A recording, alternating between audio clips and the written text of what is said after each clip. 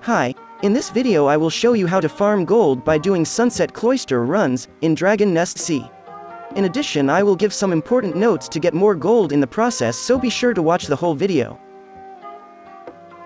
To enter Sunset Cloister, you need a Sunset Cloister map. You can get a Sunset Cloister map by exchanging 10 Sunset Cloister map fragments, tradable or untradeable, from the NPC Priestess of Darkness Canal in Sunset Training Ground located at Red Lotus Palace main streets. Important note: there are two types of Sunset Cloister map fragments, tradable and untradeable.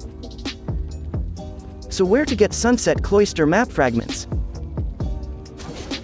You can get Sunset Cloister map fragments from Labyrinth Invaders and Tomb Invaders.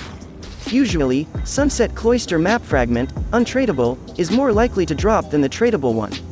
And you can also obtain Sunset Cloister map fragment, untradeable, from Lost Hound event while doing Sunset Cloister runs.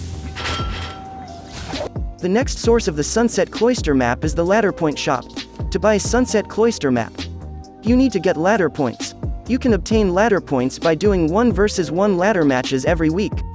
You can play ladder match weekdays from 6 p.m. to 12 a.m. and weekends from 12 p.m., noon, to 4 p.m. and 6 p.m. to 12 a.m., and every preseason, you can enter every day at any time. And if you already have ladder points, you can buy 35 Sunset Cloister maps every week.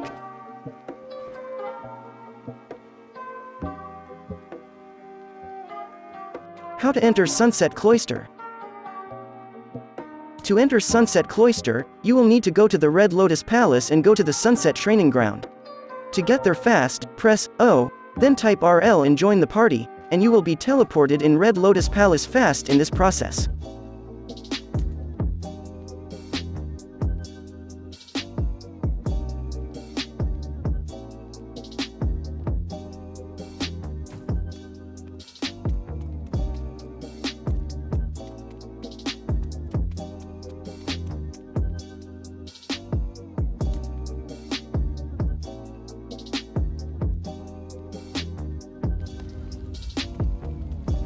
When entering the Sunset Cloister, for the difficulty, you can choose from Normal, Master, and Abyss.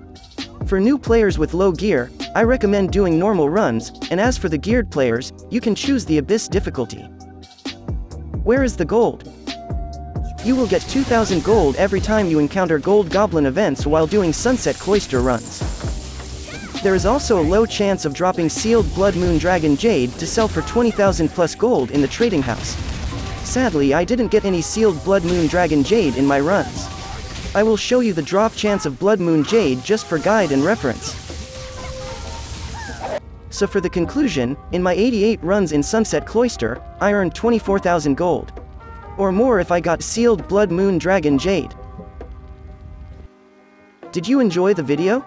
If you do, please do hit that like button. That's all for the guide.